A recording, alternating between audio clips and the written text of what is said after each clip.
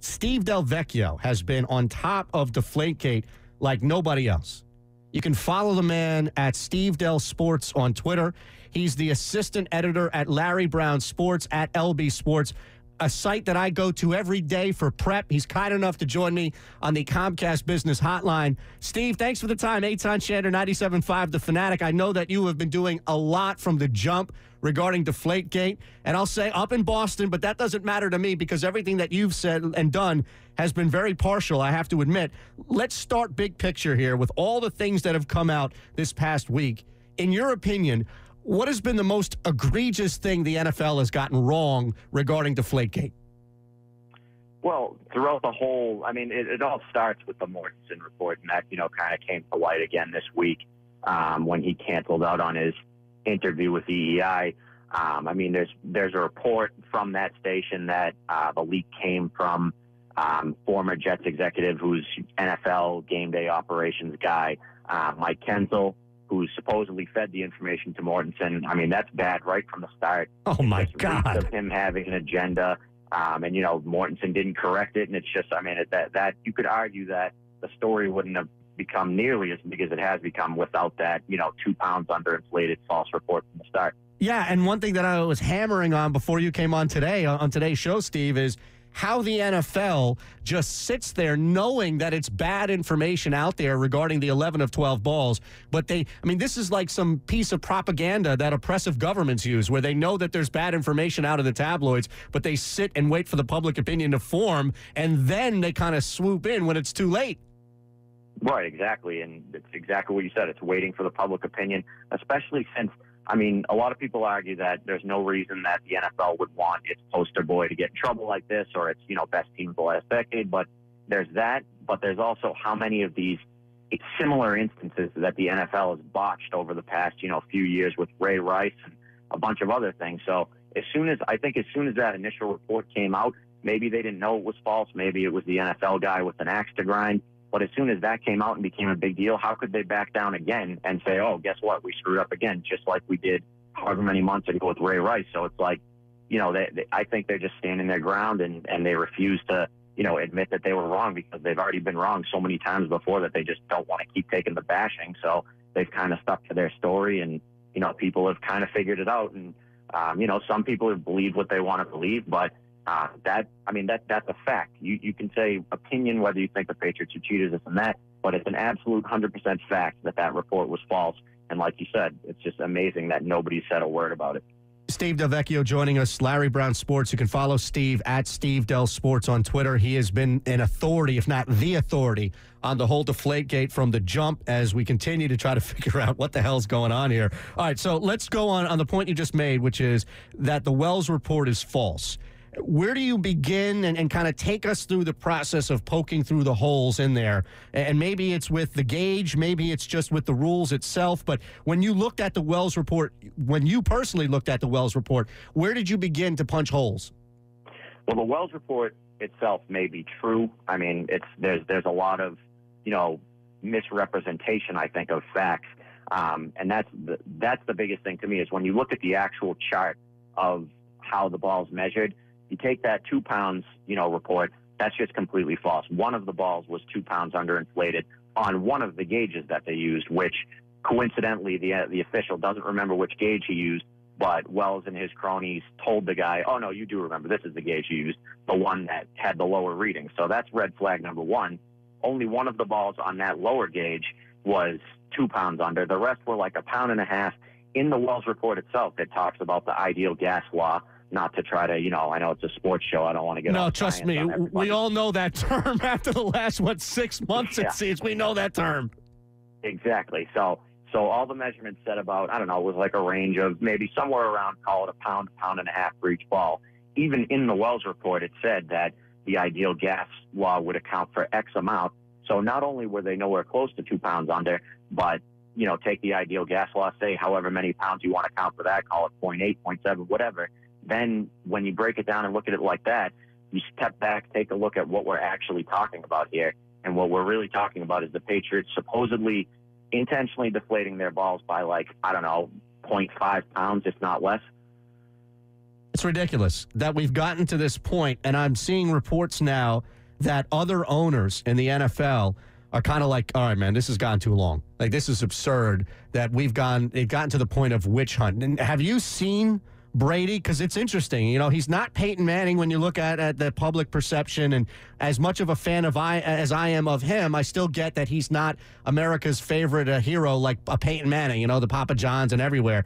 But I will say that I've seen a transformation, and maybe this is just where I am in Philly, Steve, where he's turned into almost a martyr. Where it's like, okay, we get it that he may not be the greatest person we want to sit and defend. However, the NFL is clearly the bigger evil here. Yeah, absolutely. And I think people are just sick of hearing about it. And, you know, there's just so much bad information that's come out, and it seems that the NFL is responsible for most of it. Another interesting thing that I think, you know, goes along with the point of the NFL looking bad is a report I read today from Pro Football Talk said that the NFL might be inclined to settle now. They can still settle, believe it or not, before the judge has already urged them to try to settle before he has to look at the case. And a report from Mike Florio, Pro Football Talk, said that the NFL might be inclined to settle because the judge has basically told them, I'm not going to seal up the documents from the appeal hearing. If you want me to rule on the case, then I'm going to make, you know, everything that happened in that appeal hearing public. Obviously, after the appeal, the only thing the NFL wanted anybody to know was that Brady allegedly smashed his phone. So if those files start getting opened up now after the ruling, maybe we're going to hear, you know, the details of Brady's side of the story. Maybe we hear how him and his attorneys offered to give, you know, 10,000 phone numbers and text messages, emails over, but Goodell didn't want to take the time to look through them. So I think that, you know, if those files come out publicly, that's going to be even more bad news for the NFL because it's going to, you know, probably sway public opinion a little more and say, oh, you know what, this guy actually was probably believable. What does it even matter if he got rid of his phone or not? Right. All right, so let me ask your opinion on that. What was your reaction when you heard about breaking the phone? And then the response, which is, you know, hey, I kind of break this thing every 6 months. Yeah, I mean, I thought that was dumb. I thought that was probably his and or his lawyer's biggest mistake. Especially since, you know, they said that he didn't break his last phone before this one. So, I mean, I thought he looked really bad with that, which, you know, is exactly what the NFL wanted, which is why they kind of made that a red herring. I thought that was a dumb move, but there's two schools of thoughts. There's, you know, either that proves that he's definitely guilty, or you can say, you know, Ted Wells himself said he didn't want the phone. He just wanted relevant communications from it.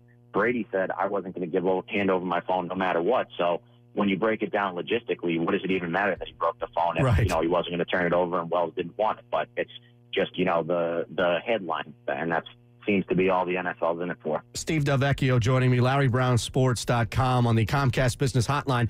I had a caller maybe 20 minutes ago bring this up, and I remember that we talked about it on the show briefly, but wouldn't the NFL have access to the same communication if they went through McNally or Jastrzemski's phones as opposed to Brady? Why didn't they just do that if they didn't already? That's an unbelievable point, and I'm surprised that more people haven't hammered it. I've tried, but I can only do so much. I mean, those were work phones from McNally and Jastrzemski, so they didn't have a choice. They had to hand them over, and any text messages that they exchanged with Brady would have been attainable through their phones.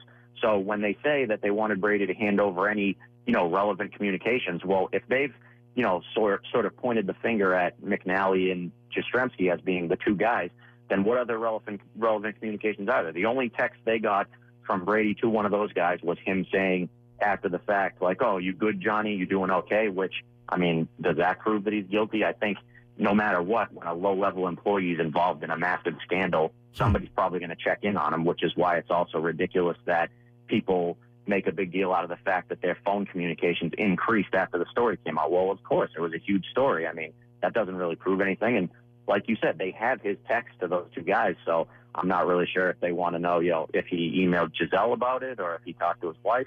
Right. I really don't know. All right, last one, Stephen. I really appreciate you jumping on. Some great insight here to the story, especially some specifics that aren't really discussed enough. I'm going to present you my theory, the big picture theory, just to get your reaction.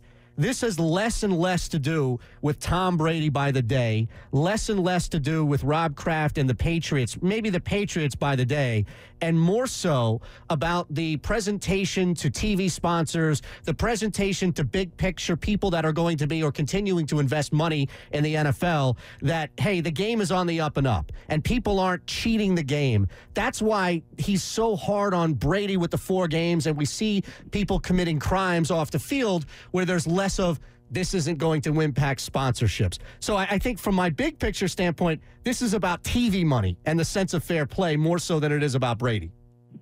Yeah, I think that's perfectly fair. And I mean, they've even said it. People have made reference. We can't have our fans, thinking that they're watching an unfair product. It's fine for somebody like Greg Hardy with the Dallas Cowboys to, allegedly choke his girlfriend, get suspended, whatever he was, 12 games, and his suspension suddenly gets chopped down to 4, just like Brady's. But again, not the integrity of the game. Same thing with Brett Favre. He didn't turn over his cell phone with the Jen Sturger investigation, but Goodell even says, well, that wasn't an integrity of the game issue. So I think you're absolutely right. It goes along with the money that's rolling in, and people want to know that they're throwing that money at, so-called fair game that's, being played on an even field. And it's a huge perception thing. And I think that's why they want to, make an example out of it and act like they're coming down hard on it. Yeah, the funny thing about it is just you got Rodgers, guys who Sean King, you got everybody out there being like, this ain't a big deal. I used to do this all the time. That's the funny part about it, man. Yeah, at the end of the day, I've said this multiple times too. I mean, it's been good for business. I've covered it extensively. A lot of people have covered it extensively. 10, 15 years from now, when people talk about it, it's going to be, oh, didn't Brady, do something to a football once? Oh, yeah, whatever. He's the best ever. It's not going to matter. LarryBrownSports.com. Steve, the assistant editor there. You can follow him on Twitter at Steve Del Sports, at LB Sports for Larry Brown Sports. Great stuff, Steve. Really appreciate the time today. Yeah, anytime. My pleasure. All right, you got it. Steve Del Vecchio on the Comcast Business Hotline.